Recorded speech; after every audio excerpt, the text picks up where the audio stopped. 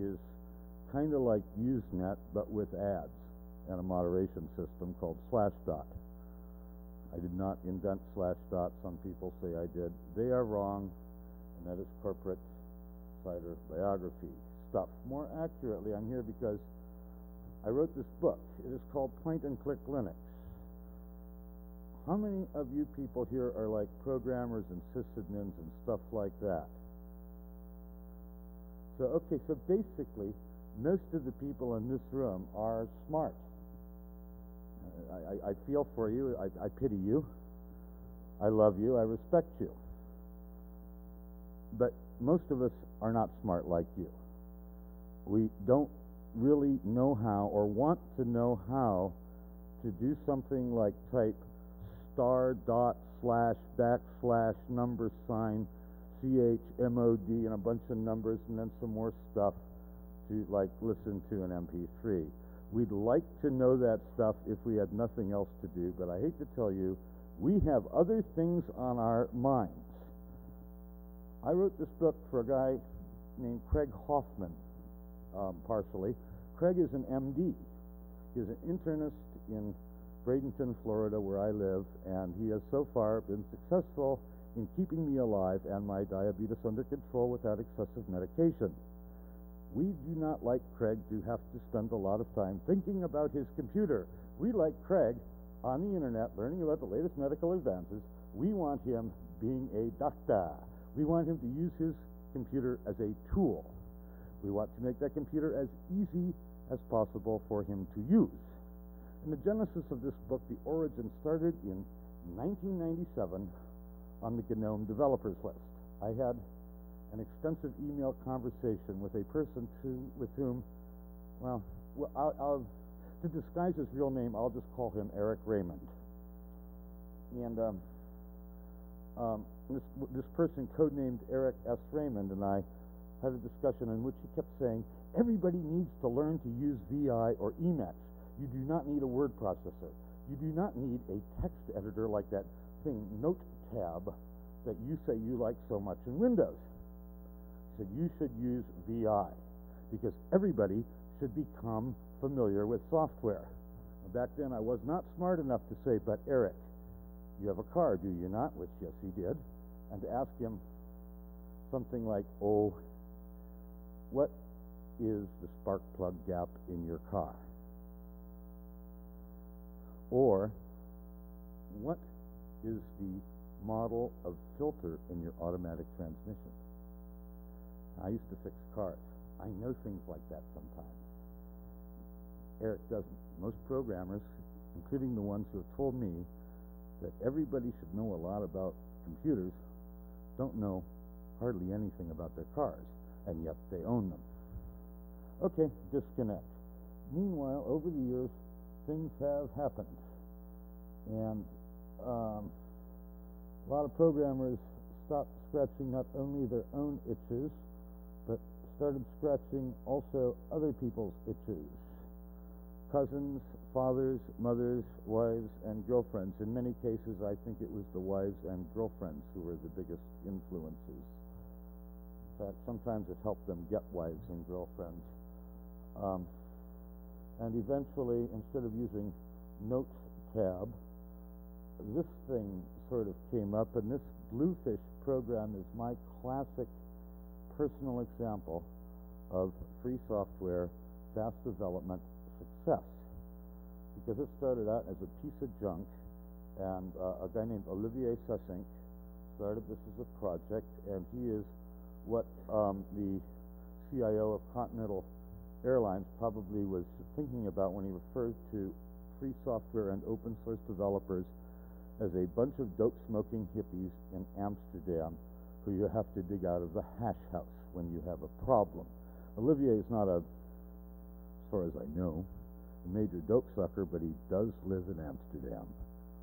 Actually, he's a very serious guy who's getting his doctorate now. And then with help from people in nearby places to Amsterdam, like Hong Kong and New York and other local places. Hey, it's the World Wide Web, it's the internet, it's distributed development, it is on this planet and therefore local. it came, and the classic one to me was a feature request that I put on the developer list. I said, you know, one of the big problems with all these text editors that programmers write is that they are reviewed by reporters and writers. And the first thing that reporters and writers, who are often paid by the word, want to find is word count. And programmers do not need word counts.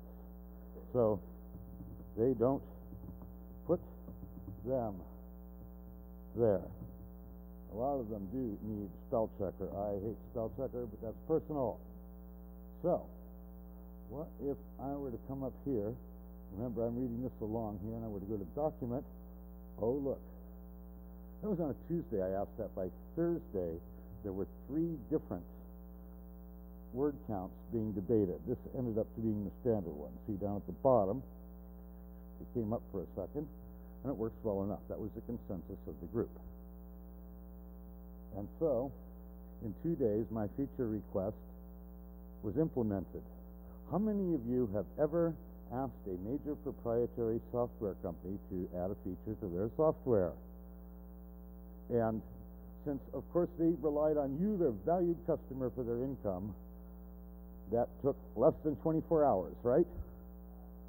Okay, how long did it take? And what kind of feature was this? Okay. Well, I've had feature requests that just never got answered. So you're special. Imagine trying to get something like that into, I said Note Tab, which is a small shareware and or freeware Windows program. It's done by a smart guy in Switzerland. What if I had asked for a specialized word count utility in Notepad, which is made by the, what's the names, who do the flight simulator program, company in Washington, and near, what's his name's place? They're near like Chorus, Microsoft. And I don't think they would do it, because I know they've had that request. In any case, gradually things have gotten pointier and clickier, and we have now hit the point that, oh, look at that. In case I try to shut it off without saving. One of those things that the old Unix guys used to tell me was really stupid. But see, for guys like me, that's good, because we do forget, because we're not concentrating on the computer, we're on the phone. So we gradually have gotten things to where there are 6 Linux commands you need to know. Does anybody know what they are? He does. You've seen the video in this book. This book has a DVD video in it. It shows you how to put the CD into the drive, somewhat facetiously, but this is not a book for skilled users. I base this whole thing on 6 Linux commands. You might want to write these down. Point, click, cut, paste, drag, drop. Can you remember that? This is true. You can now do desktop Linux completely with those 6 commands. Point, click, cut, paste, drag, drop. That's all you need. You cannot administer 300 servers that way, although some people say webmin is just about there. I wouldn't know, because I'm not one of the smart people who administers servers. I'm a writer, I'm an editor, I'm a reporter, which reminds me, everybody else takes pictures of the speaker, but I'm mostly a reporter, so I ought to take a picture of you. By the way, do feel free to interrupt. Since I work on Slashdot, I'm used to being constantly interrupted and even being told I'm a fool. I do not deny. In any case, the trick is, and a problem for new users, is that most long-time Linux users are really smart, are really skilled, came from Unix, or else started with a C64 when they were 4 years old or something. And, you know, they are in what I call now, in my rough categorization, Class 3 computer users. I best digress and define that. What kind of computer do you have? Class 1 computer user says, I have a Dell. I gave you a brand name.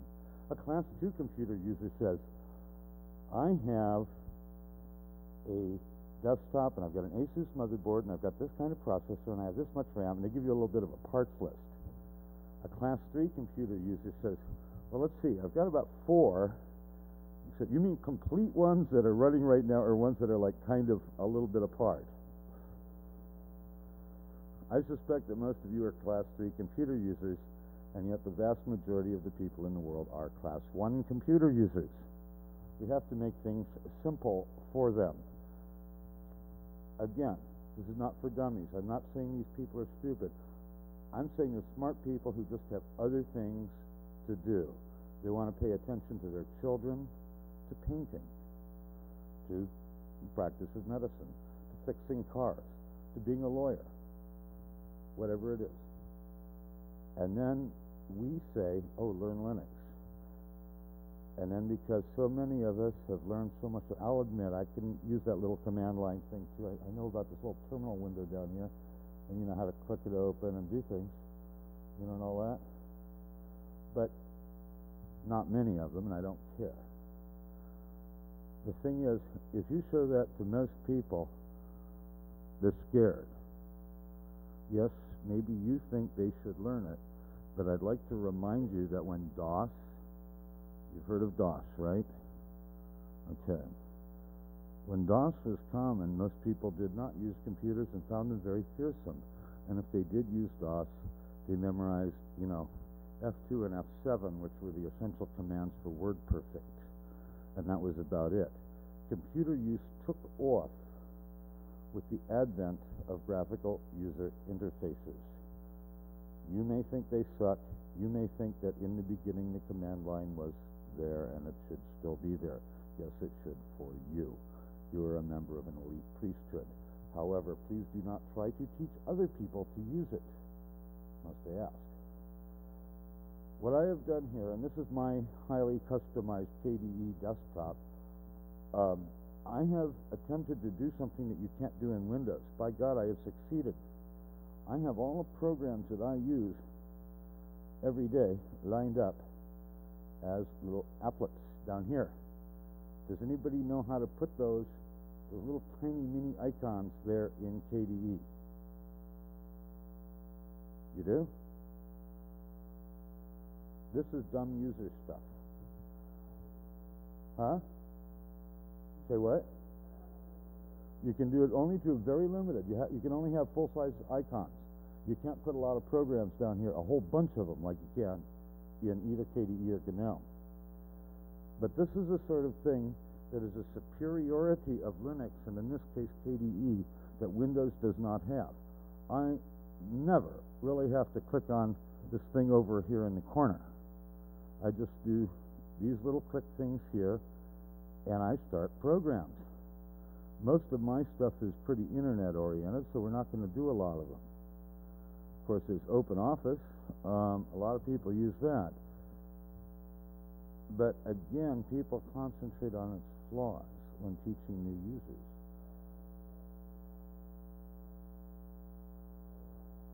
Well, nobody's ever been able to show me how to do it, so what we're saying is that you're smarter than everybody else, which we already agreed. So, you know, we knew that. Okay?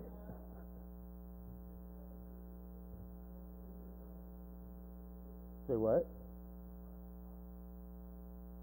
That what is?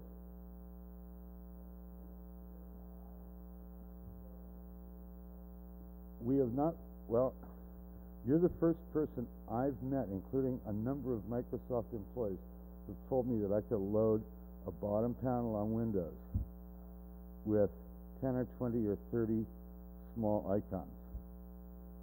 And I'm talking about up to and including Martin Taylor, who works for Microsoft.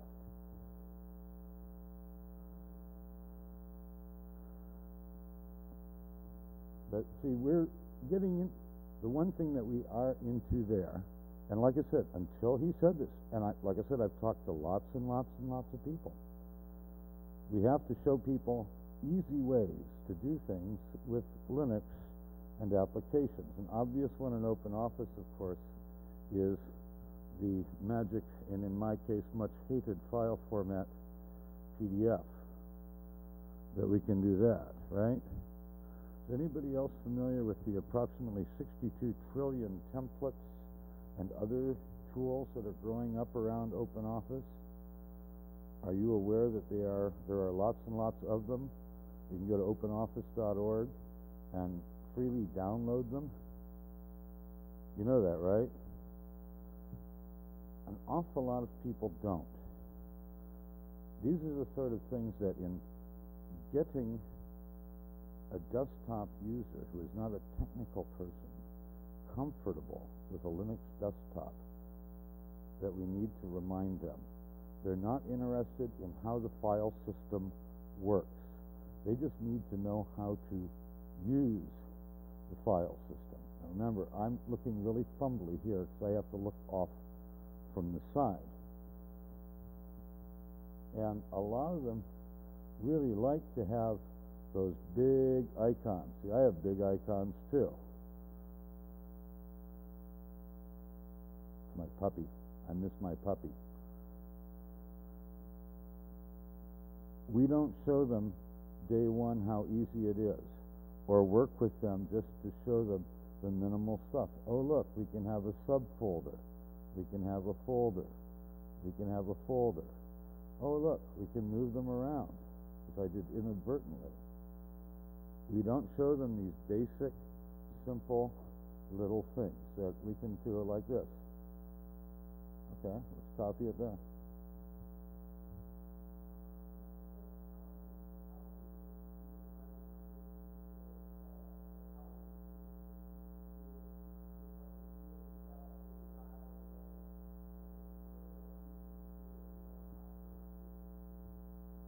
With this setup, this particular setup, about 3 hours.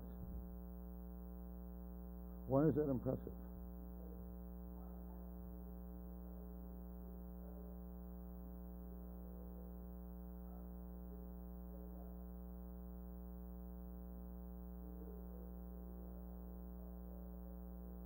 Mm-hmm.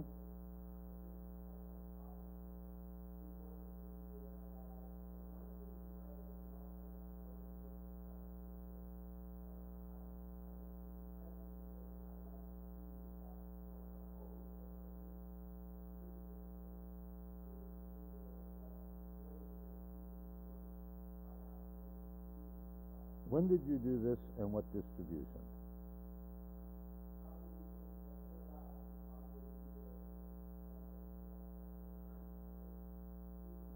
Mandrake has, first of all, let me give you some rules about Mandrake. And first a disclaimer. Gail and Francois are very good friends, okay? You know, really good friends, love them like brothers and all that. And you know, if Gail got on airplanes and my wife got on airplanes, he'd probably try to steal my wife. No, I'm kidding. I mean, he calls for me. I work from home. He talks to my wife. She loves it. But neither of them will get on airplanes, which is why my wife is here and why with him in France. And, you know, but anyway, don't ever use a Mandrake 0.0 release. Okay, do we understand that as a rule of using Linux now? Number 2, Mandrake at about 8 and 9, they screwed up. You got to go with what's best. I used Nepis in here, which was developed by one of the hotbeds of computer science in this world, not in France, but Morgantown, West Virginia, by a guy I know who had done a lot of Mandrake work, and is actually an old Next programmer and financial software guy named Warren Woodford. It's Debian with better hardware detection. He's in constant contact with Klaus Knapper. As you know, hardware detection, which is a lot of what you're talking about, has gotten way better. Knoppix, and then some of the other Debian brethren, including, yes, the evil Linspire, which is actually not bad, just overhyped, Xandros, and Nepis, really have the best hardware detection right now. And you don't have to usually go looking around for other things. The stuff works. The sound works. Even about 80% of Windows modems work, which is scary. And the administration, you can administer most of this through KDE, and you can do some of these things through some other little custom utilities. That's not the one I wanted. But here, you see I can just kill some histories and that sort of thing to that one, and then the other one, oops, I hit the same little icon. It's very hard to do while standing off to the side. Aha! We have cat proofing here.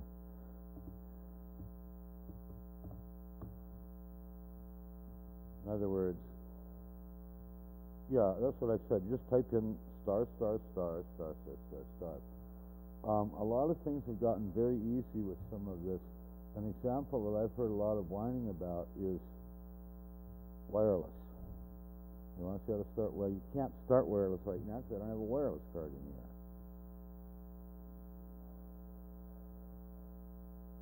Mm-hmm.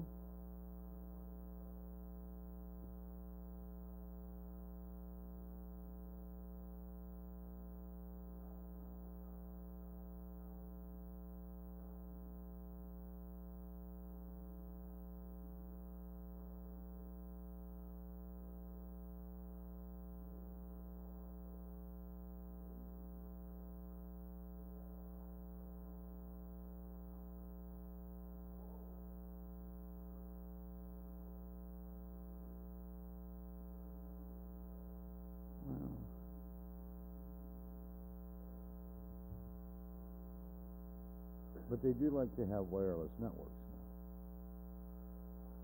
And there's two things, there's two ways you can go on that as far as having the billion features. Yes, teach people the basic features, keep it as simple as possible. That's rule one, just as simple as possible. Keep it all point and click. Set this stuff up for them if they're your friends, your co-workers. And then turn them loose to play with it. Assure them that the very worst, show them how to log out and log back in. Make sure they have a journaling file system. I will never own a computer again without one. Oh wait, that means I'm stuck with these Linux type things pretty much. But the problem with as many features, this is good and bad, is okay, let's say there's 1,000 features and I only use 120 of them, right? Everybody uses 50 of those features. The problem is that different people each use a different additional 20 or 100 of them. So we're trying to make everything for everyone. So we get feature bloat. The problem is, which features do we take out without cutting off 5% of the users or 1%? I can argue that one from either direction. But again, back to the training side, getting somebody up to speed on a Linux desktop to begin with means you have to teach them how to get on the internet. Means that whatever they're using, you have to do it. I'm showing you that using these little utilities, it's pretty silly simple, right? Start ETH, that would do it. We didn't start it now because we don't have anything plugged in. It's not going to happen. But, we can go through. I forgot that I stopped it there. So it's going to search around before it goes away. I'm going to show you something else that's the only advanced thing that I teach people to do. Oh, okay, it didn't need it. All right, it's not responding. Why is it not responding? Because we don't have any internet. They want to use this thing, in any case, because they like to produce documents. People do like to write resumes. My stepdaughter Alicia, with no training whatsoever on a computer I gave her that ran Linux, in that case Mandrake, has managed to use OpenOffice with no training and a printer that she configures herself, a little over the phone talk from me 1,000 miles away, to get a better job. Not much better. Alicia did drop out of high school. She did get into the hip-hop lifestyle heavily. And the boyfriend didn't marry her despite having his children. And he did go to jail on drug charges. But Alicia did, I gave her a computer, and she found she got even a better boyfriend because she learned how to use very... I gave her a computer and access to a $9 a month account on her phone line. and she's done well. I didn't teach her a thing. I just gave her the same applications you see here. And she's kind of the prototype West Baltimore, you know, if you've seen the show Homicide, Life on the Streets, or Wired, or The Corner, any of those, she lives where those are shot. And it's someplace where it's easy to get shot. And I used to do crime reporting often in that area. But she can use these things. The big thing that she learned from me and from watching Friends was that it's easy. You just got to keep reminding people that it's easy. And it is. Here's the thing. Windows is easy, right? We all agree Windows is easy? Huh? Except you. Well, that's because you look like... He looks like Pat McGovern, who runs SourceForge.net. Not separated far enough, obviously. But, other than those two, seriously, Windows, most people think it's easy. It's really not any easier or any harder than basic Linux, not getting into complicated configurations, but just put it on your computer and use it to do stuff. It's just that, let me see, Mr. Rosen, you've used Windows, right? And for how long have you used it? Since DOS. So you've been using Windows for like 15, 20 years.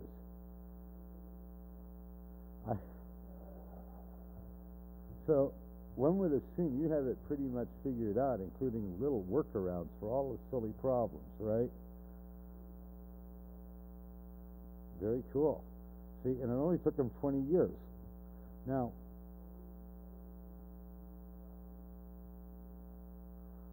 yes, 3 years ago, no. Year and a half ago. Year and a half ago is when I believe, approximately, is when Linux got to the point where you could pretty much give a normal, pretty intelligent human being a CD and some basic instructions and say, see ya, and they could do it. Now, here's the trick. You got to learn different tricks. None of them are hard. In fact, most of them are really simple. It's just a new set of tricks. There's a guy named Driver, and his real name, Mark Driver, and he's a vice president of, what's that huge consulting and analysis firm? He's going to fly away. He doesn't like being here. Anyway, Mr. Driver, and I'm trying to remember the biggest consulting firm. I was hearing him in Orlando. He was saying that the way to put Linux into a company is to start in a new division. He says if they haven't had computers, there's no migration cost. The second thing that's a psychological trick that I have been told both by two guys at Ace Technology Group in Philadelphia and by Gideon Rahm, who founded Symbio Corporation, Symbio Technology up in New York, and they arrived at this conclusion independently. They don't really say Linux much to their users. They just say, well, the new system will be ready Monday. They don't tell them what it is. They don't ask. All they know, it's a new system, and they have to learn it. It could be Longhorn, it could be Shorthorn.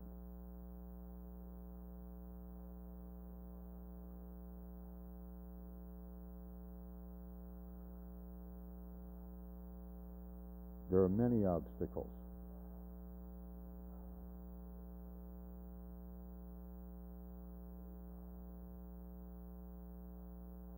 It's gotten really moronically simple, if you know what's going.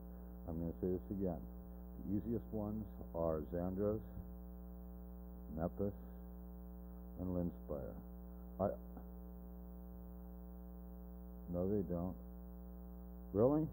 They can't just click on, do it automatically? No. No, why do they need to know that? Why? Why?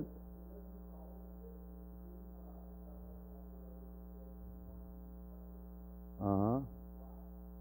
because some people are not brand new users.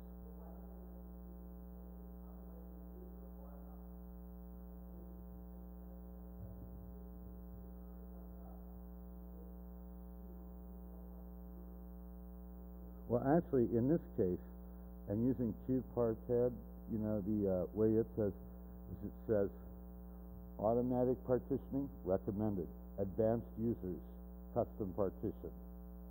So, you know, people are getting aware of that. You're right.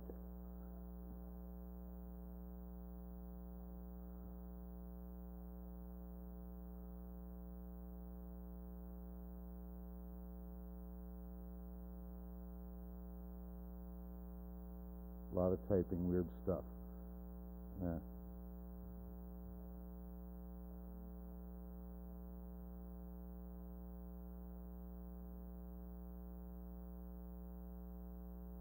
Susan, yeah.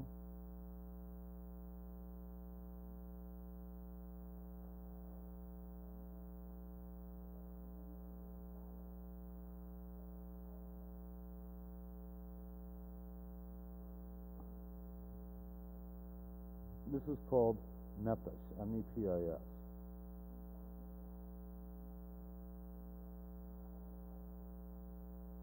I don't know, you go to a bookstore, buy this book, which I wrote, and I got $2.25 of royalties.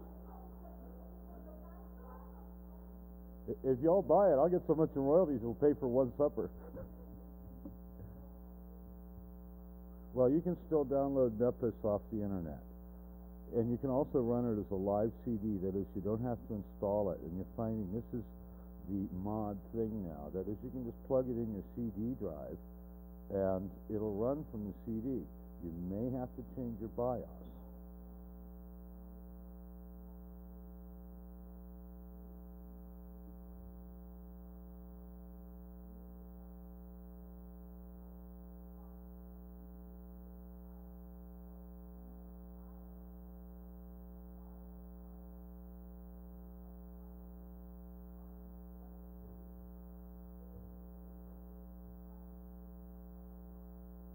What?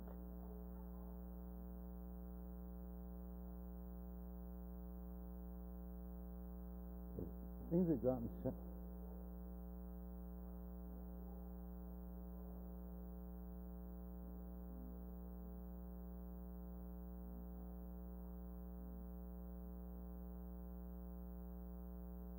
You bought a very expensive version. Well, what we're finding now, well, yeah, there's very,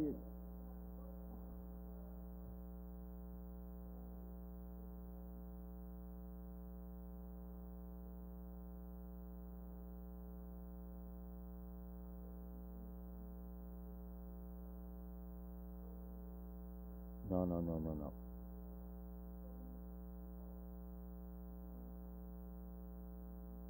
I know, but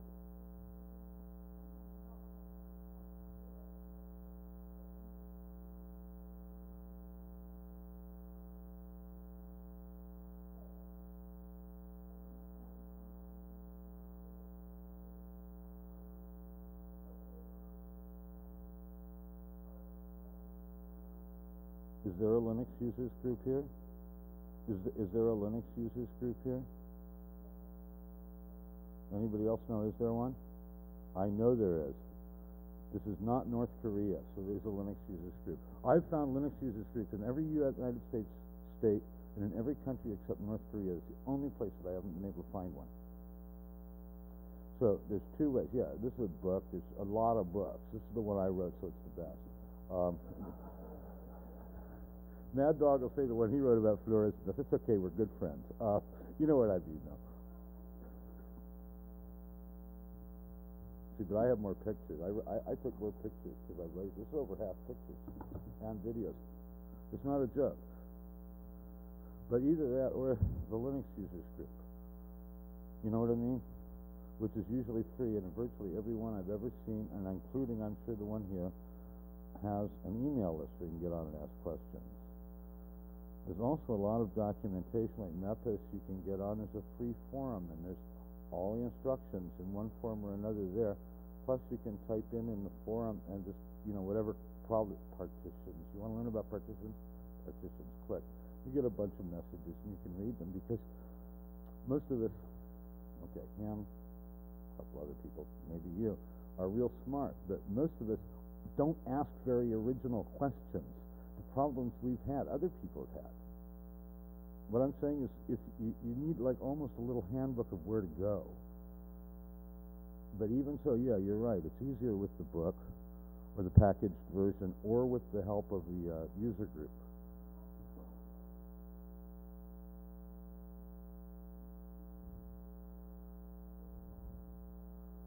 I have both here.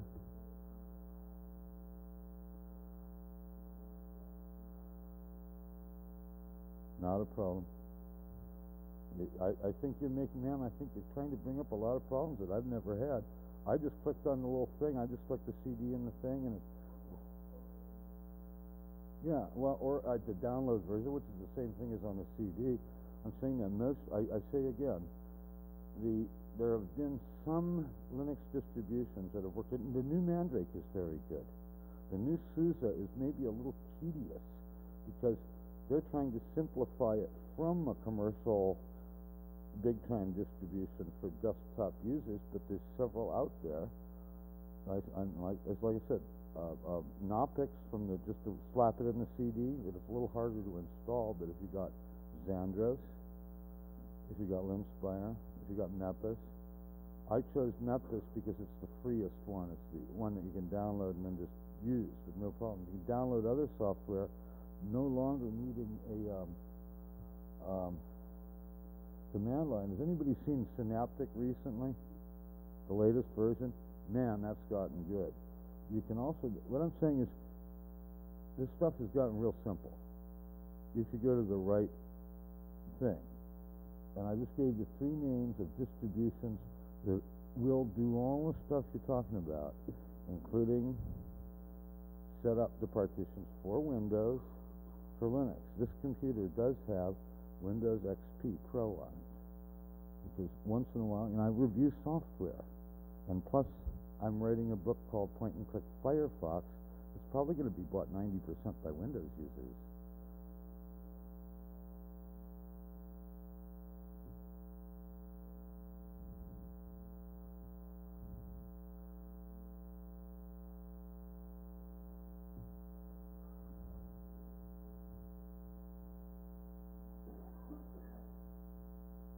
No.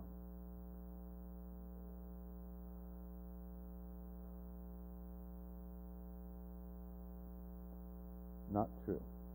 No, I'm just telling you, I'm sorry. It is not.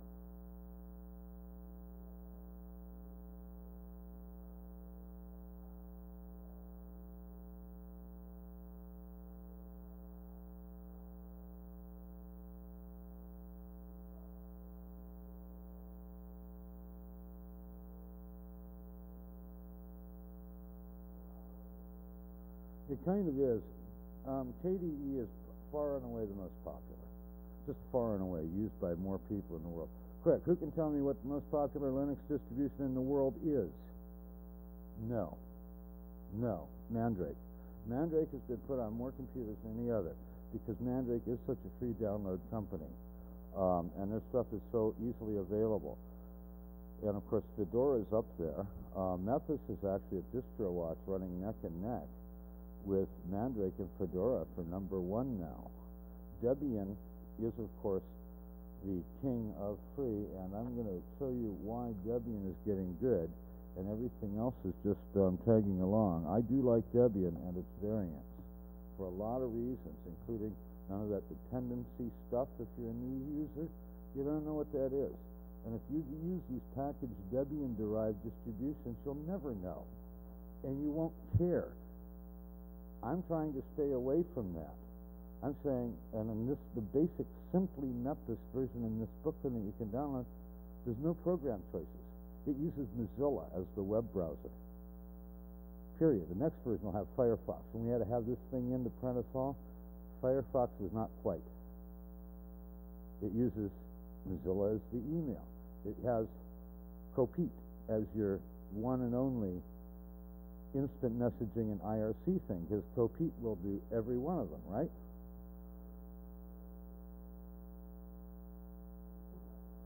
I think though that with the philosophy I'm trying to get is start the user with no choices. What we want to do, I say again, is get the new user going. They need to do the email to put out the resume. They need to look at the web pages. They need to do basic things. Maybe if they like telephony, there's Skype. They want to be able to do certain basic things. Get them going doing that. Choose the easiest software to do it, not the best, the most elegant, the slickest. Don't use XChat. XChat confuses a lot of people who've never done IRC or instant messaging before. Game is fine. I like XChat. XChat is for guys like me who are on 6 different networks at a time on 14 channels because we use them as work tools. This is, again, the thinking like a new user thing. You're saying, yeah, there's all these choices. I'm saying that's nice. But when you have somebody who has no experience with Linux, you want to help them say, this is how you can do this. Here's a way to do it. This is your word processor. This is how you make HTML. This is how you fill in the function there. You preset stuff like Flash. Yeah, they're going to want Flash. Don't give them a lecture about how Flash is evil. People really don't want to hear that. You have to be a little bit flexible. St. Ignatius is about to strike me. Most people are really not willing to compromise their internet and computing experience. You have to give them, and this is built-in MPlayer as a Mozilla plugin already. So I can watch DVDs, including commercial, DVDs and Windows media files, just out of the box. I can do that. People do want that. We're seeing this move, and that's why, again, I said I gave you 3 distribution choices that are full-up experiences, and then this is the new baby. This is Synaptic. This is apt-get for people who don't like command lines. Apt-get, this iteration is less than 4 months old. This is what we were using before that for Nepis, and that is K-package, which I haven't used for a while. And in just a second, I'll explain something to you again about why you shouldn't overly customize your distribution. It's so hard to see from here. There we go, system.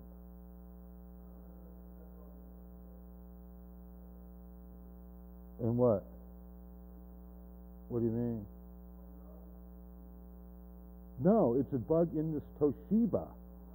This will be fixed when I get, if it would be fixed if my wife hadn't been using my little ThinkPad and I brought that, we wouldn't be having that. This is not a Nepis problem. It's a well-known problem with a particular run of Toshiba Satellite 1410s that they wouldn't warranty. So Nepis cannot fix that. Sandust cannot fix that, and Windows can't fix it either. It's just it's a video card bug. Why, I don't know. But this is the what we were using for a good while. K-package rewritten to use apt-get.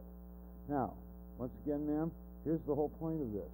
You don't need to know how any of this works. You don't have to worry about the partitioning. It's really gotten to be automatic. You shouldn't have to. You should maybe, at the very most, you read the book, you get the help from one of these smart people. That's where I started out. Or you do something like that. Well, you can now. See? Or you just told me you could, right? You see what I'm saying? But now passing it on. Saying the things that you went through and that I went through at first, that's over. The thing now is we have to remind people it is just really simple tricks. The problem is we have to learn those simple tricks because too many of us have gotten used to doing things the tedious way instead of just focusing on the simplicities.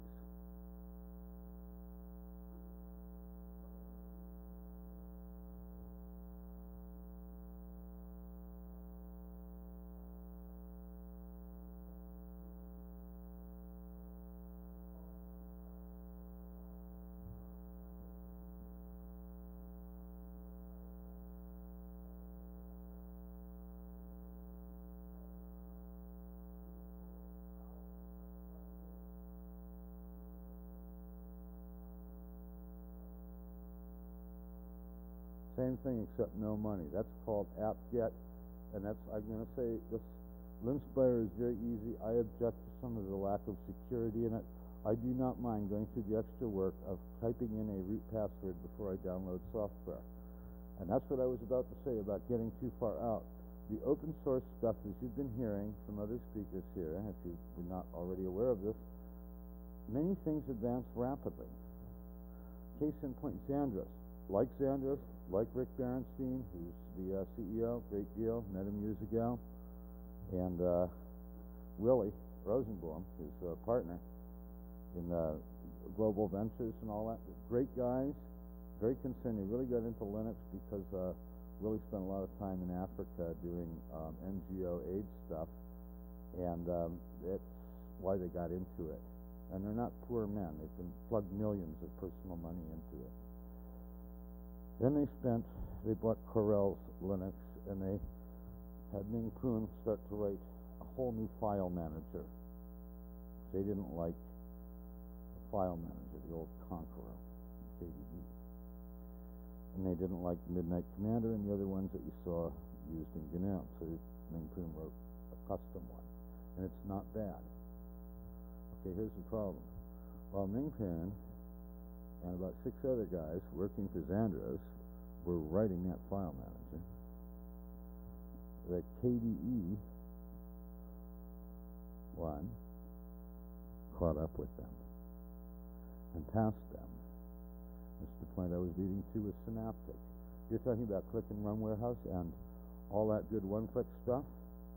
Wait a minute. That's what I have right here, except I have to put in my password, my root password first. After that, remember, I'm not on the internet now, but if I wanted whatever, I can look here, I can see what this is. Oh look, three-dimensional desktop switcher, blah, blah, blah, blah, it's OpenGL. Okay, I want to try that. So I click here. Okay, mark for installation. Okay, mark for installation, see? And then I'd hit apply, and it would do everything you're talking about. It downloads it and installs it. It handles all dependencies automatically. I don't have to do anything except maybe go get some more coffee if I'm on a slow connection. And come back. Oh, what if I want to uninstall it? Well, it would be installed, and I'd click uninstall. And it would uninstall it. And it would not uninstall any dependencies that were being used by other programs. That's what I'm saying. It's gotten there. But so many of us still have our heads in the old stuff that we don't keep up on the latest advances in user-silly usability. We need to actually look at that as a separate class of Linux, as end-user Linux, and really keep up on it separately if we're teaching people or learning ourselves how to use it. That's all I really have to say.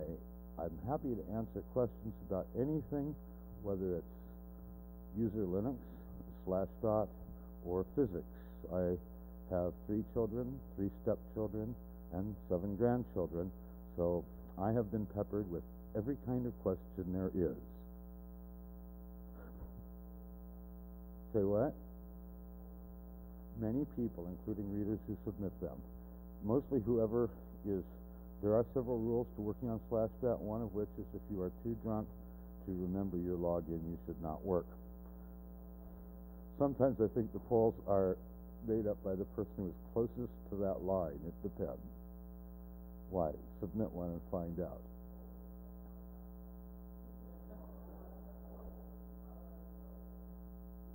I don't know. Other people will tell you they're terrible. It depends. I'm going to tell you guys a secret about Slashdot.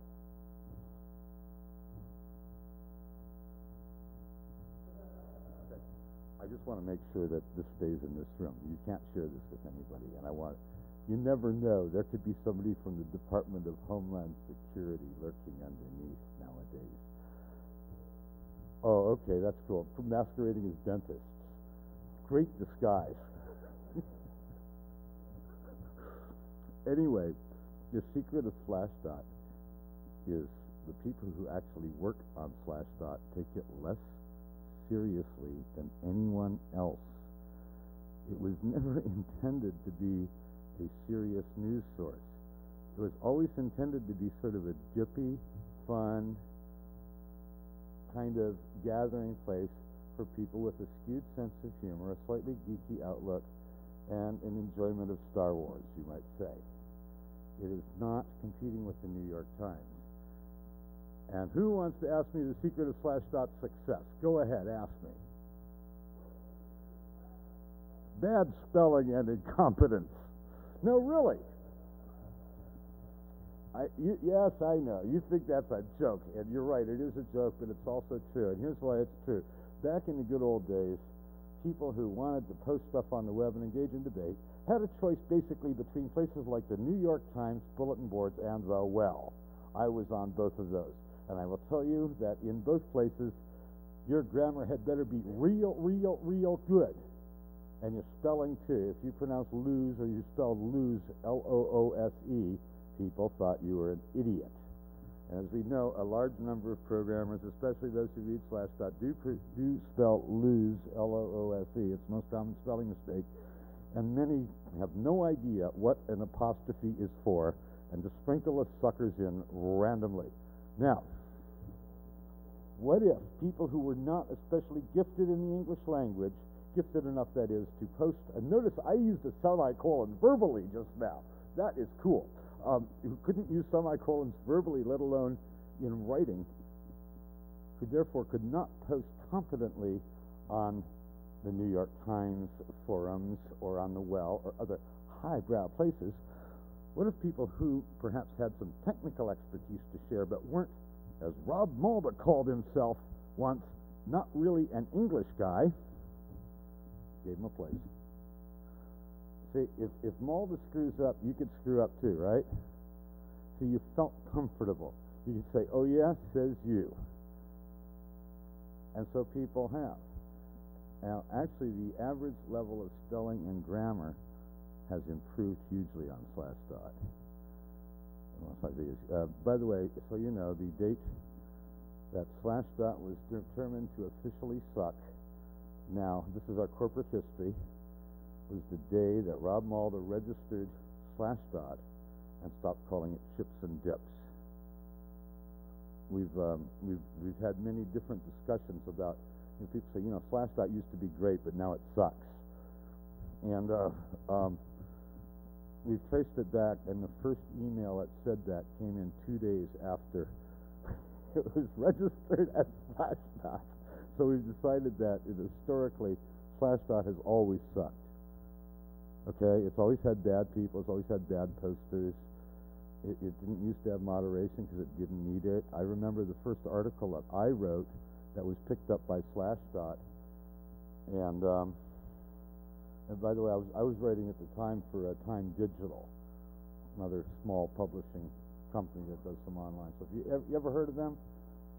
Published some magazines in New York. Then they got into the ISP business with a company called AOL or something. AOL runs Linux. Doesn't let you use Linux, but they use it. But in any case, I wrote that piece, and it got picked up on Slashdot, and I think it produced 50 or 100 extra page views. There was a day when Slashdot had no readers. Really? You didn't know that, did you?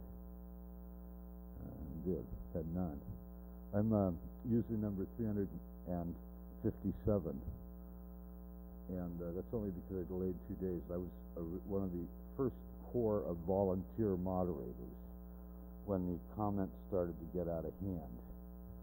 And that was before Andover bought Slashdot, because sort of in the intervening time there, I'd gone to work for this small company, Andover News Network, and at a meeting, true fact for you, not a secret, but not a well-known story, I'd driven up to Boston from where I lived in near Baltimore, and we were in a meeting, and Bruce Twickler, who was the president of Andover, said to Kurt Gray and myself, Kurt Gray being a Perl programmer, said, you guys read that Slashdot site a lot, and it's a lot of Linux stuff. Should we start a Linux site or one of those discussion sites? He said, well, you could, but why don't you just buy Slashdot, man? We just like it. And we said, okay. And wrote on his pad, buy Slashdot. I'm not kidding. It was a real meeting. I was there. And Andover did end up buying Slashdot. And some people say that the day Slashdot started to suck was the day Andover bought it. Possibly. And I ended up being the designated Andover guy on Slashdot, which was sort of, you know, like inevitable. I was already posting on Slashdot, knew everybody, you know, kind of thing, and I was there. And none of their management people that they had got along with Rob Malda and Jeff Bates at that point. They thought they were flaming lunatics. Okay, they are. Mm-hmm. Whom?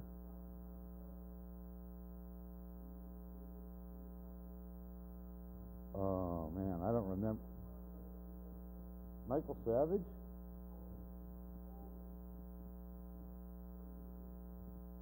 Oh, man.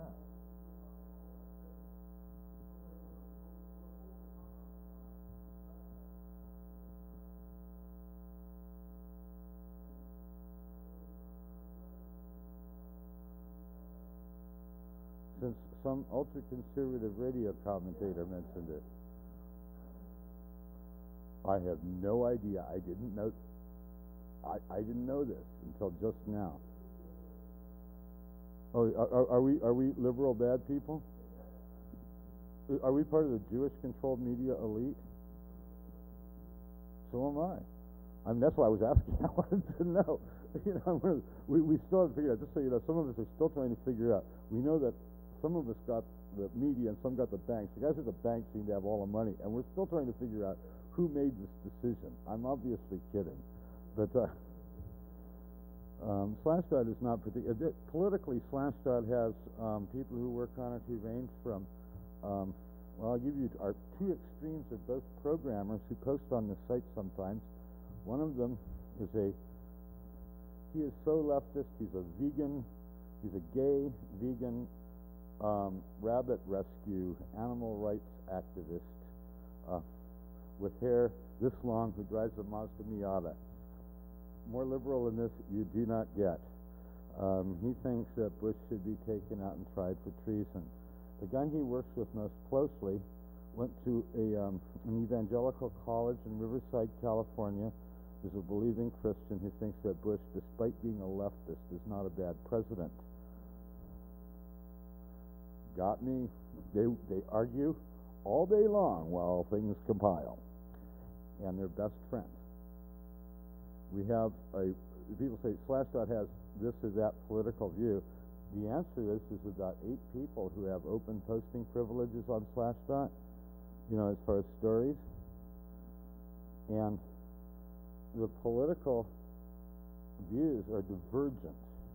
I'd say we all believe vaguely in some sort of generic freedom, and we generally think, you know, open source software is better than closed source software or something.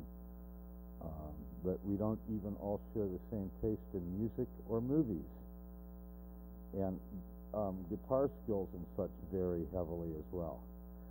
We do have a higher percentage. Our other sites, actually our best musician, in case you want to have a fact rate as far as we know, at this point is Chris Primesberger, who runs OSTG's IT Manager's Journal website.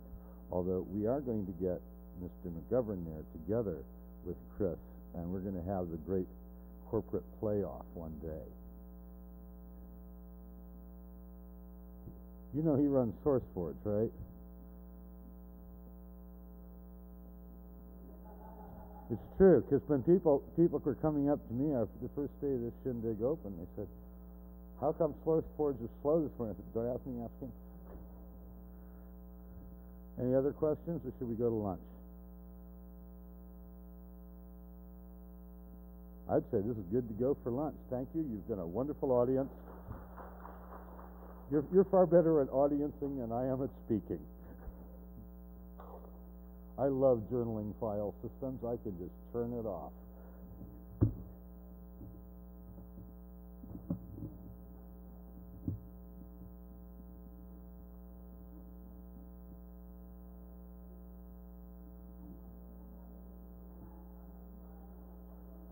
I have to put that back on the table in there because they're raffling that, I think, or something.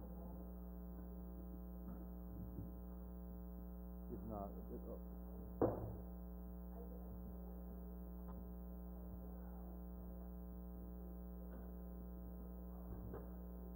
you know, I wrote that for a large because I have friends who want to give Linux to family and such. They just don't want to be bothered.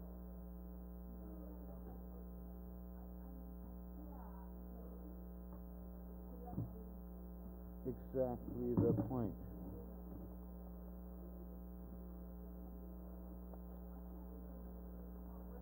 I know, I lost the file. It's